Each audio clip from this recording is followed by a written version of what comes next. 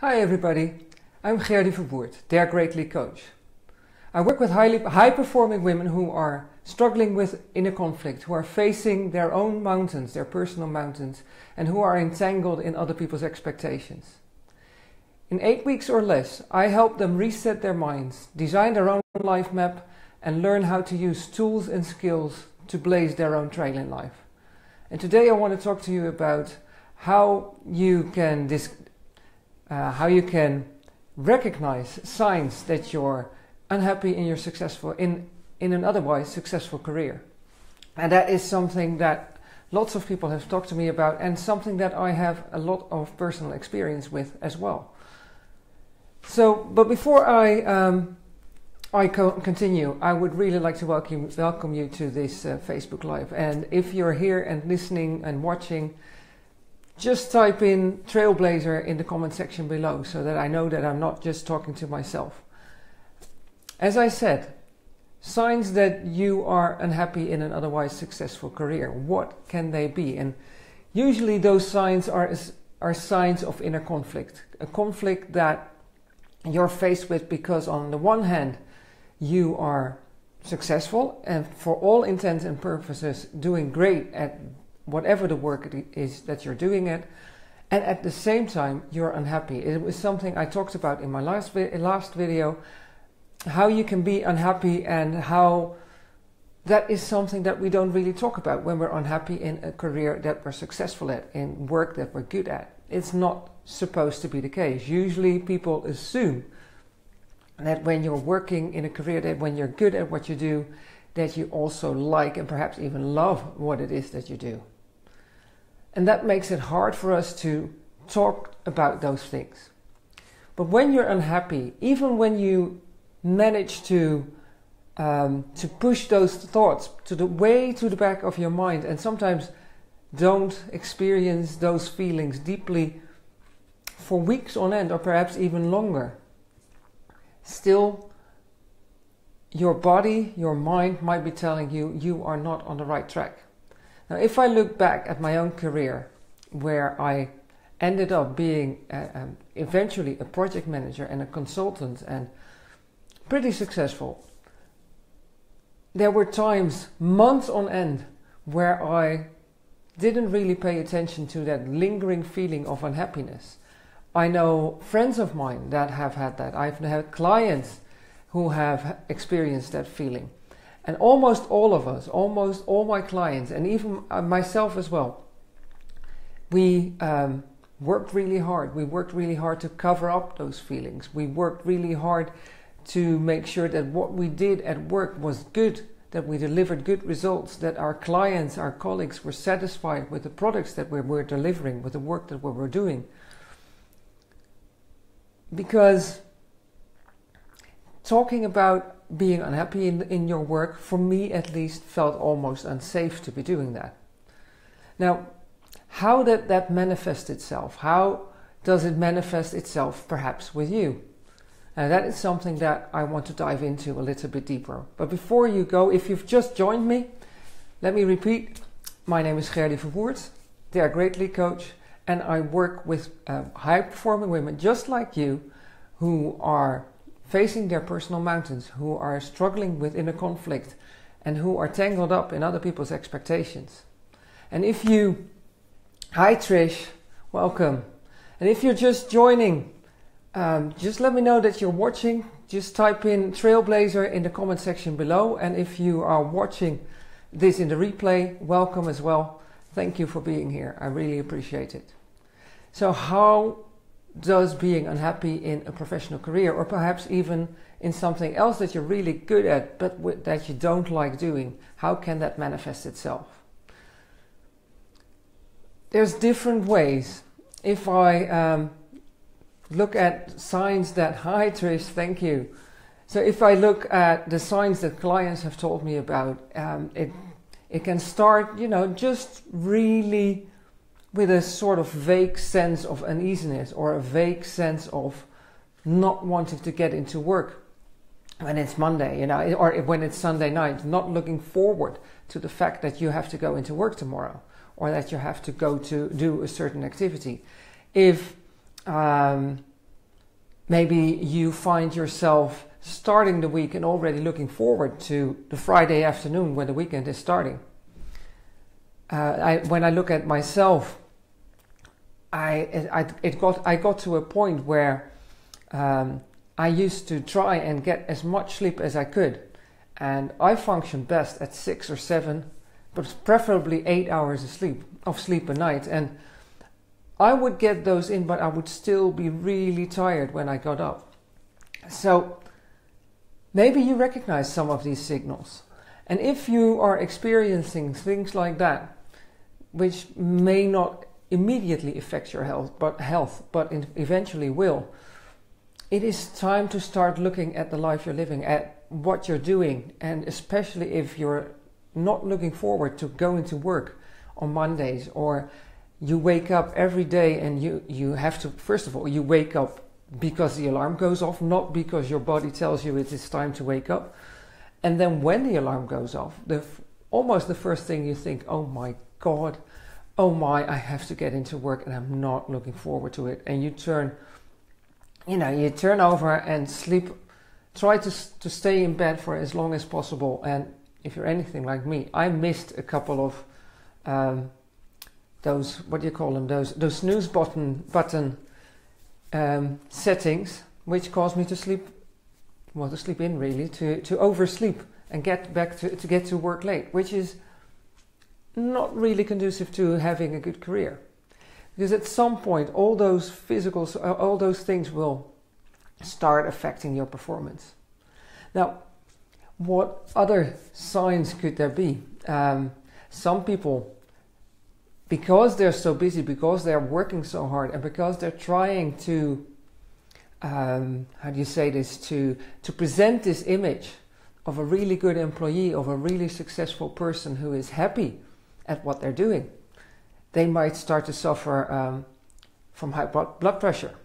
The stress might be getting to them, and they start stress eating, which is something I did. I eventually ended up being 25 kilos overweight, which is, I think that's about 55 pounds. I'm not quite sure. So that started affecting my health. I got less time.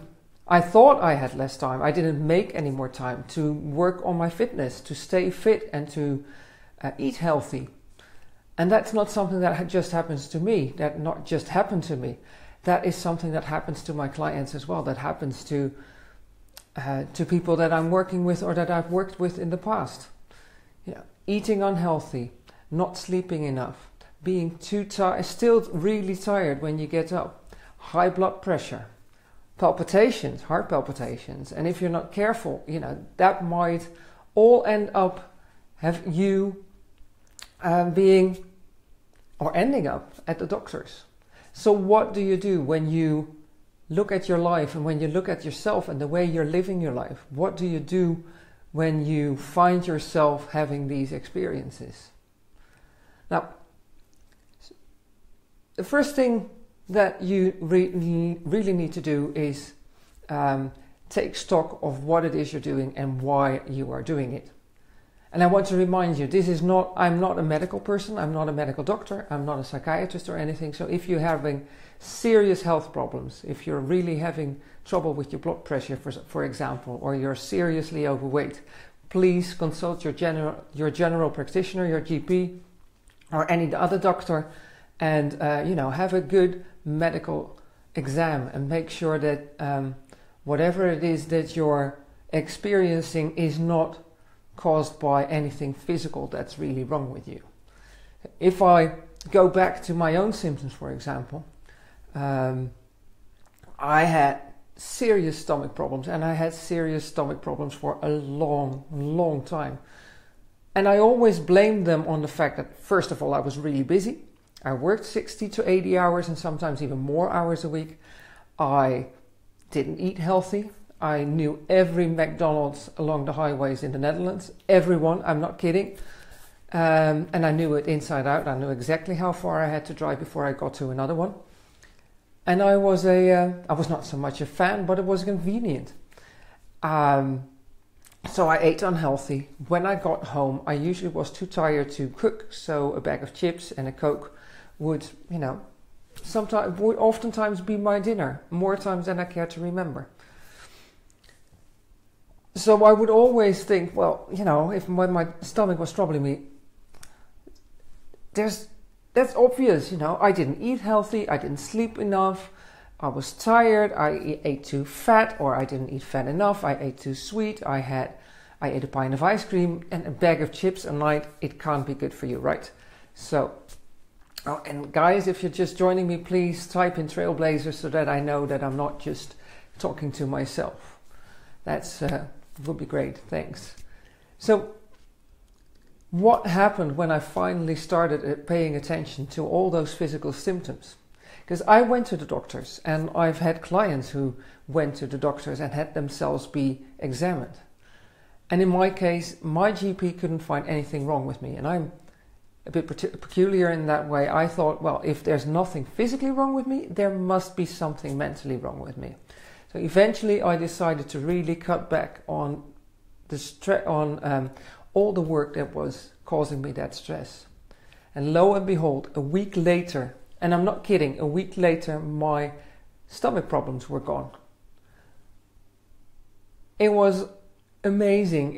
For me, it was clear, it was clearly linked to all the stress that I caused myself by being in a career that I was unhappy in. And my inner conflict was, I'm in this career, people expect me to be happy, people that I care about want me to be successful, and I'm being successful, so why is it that I'm unhappy? And this was this inner conversation that was going on all the time. And that's an inner conversation that clients of mine have had all the time. And it's, on the one hand, it looks good, it feels good, you think you should be happy, so why aren't you? And on the other hand, you keep telling yourself, I wish I knew what it was that I wanted to do. I wish I could get out of this situation, but how do I change it? So when you're experiencing physical symptoms like the ones that we've been discussing, like high blood pressure, sleeping really badly, or sleeping but not waking up, rested.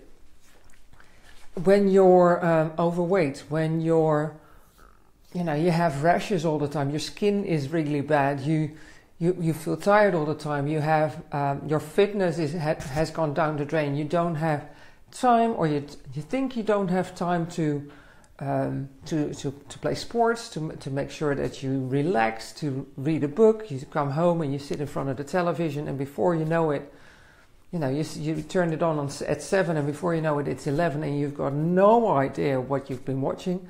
Those are all signs that something is not quite right. And especially if you're, starting the week looking forward to the weekend, and if you're ending the weekend dreading the work week that lies ahead of you. Don't go on like that. Start examining, where are these feelings coming from? How can you make changes that make room for yourself? How can you start eating healthier? How can you start creating quiet time?